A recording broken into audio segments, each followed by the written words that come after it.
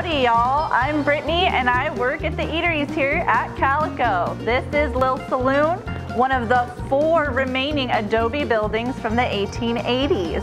Now known as Lil Saloon from when Walter Knott took it over in the 1950s. Come join me for some vittles and some spirits. Here at Lil Saloon, we have several options for our of-age customers. We have Indian Wells Brewing Company, which is very popular in the area. Our Mojave Gold here.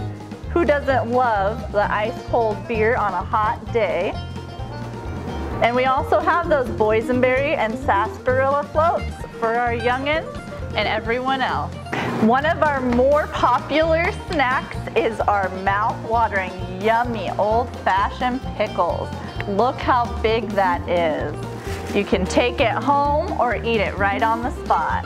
All right guys, some of the things that you might find are right here on our menu. We've got pizza and wings, yummy, yummy. Over here, I've got some drinks for you. We've got of-age spirits and some good yummy stuff for the kids.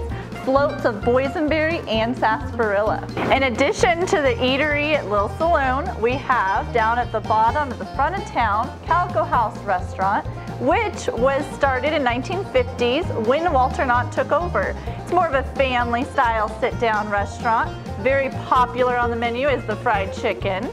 And you can also get up at Old Miners a feel for like a cafe with a grill with hot dogs and hamburgers and french fries and lots of choices of ice cream. At all of our establishments during our 5 times a year festivals, there are live music.